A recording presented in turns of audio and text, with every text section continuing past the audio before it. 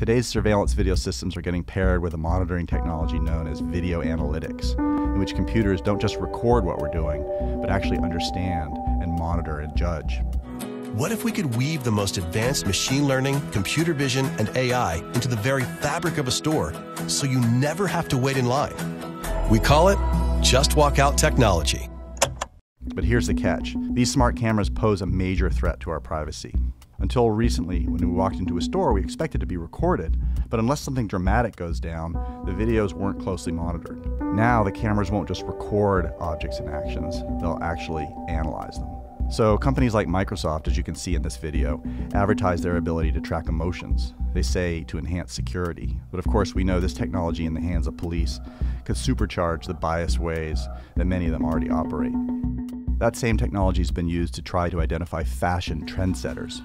I'm a fashion editor out here with New Balance to spot exceptional outfits on the street. And the way we're doing that actually is with artificial intelligence. But it could also be used, for example, to identify everybody wearing a hoodie or carrying a pride flag or wearing religious garb. In the hands of the government, this technology could become a way to track and chill dissent.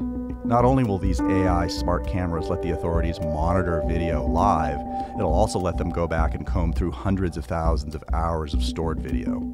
That's what this company called BriefCam is showing here. Looking for something specific? Quickly pinpoint objects of interest by type, gender, size, color, direction, speed, and more.